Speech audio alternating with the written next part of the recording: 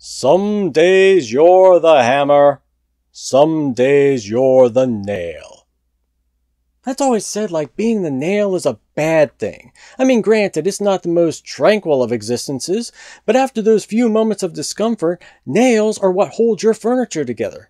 Nails are what hold your house together.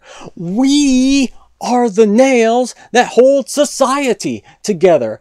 Being a nail is glorious. Was that over the top? Feels like that was over the top. I'm sure it's fine.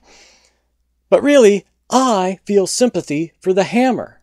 Always smashing into things, day after day, week after week, month after month, year after year, never knowing a moment's peace until eventually the handle breaks or the head cracks in half, and it's thrown into the garbage, never to be thought of again.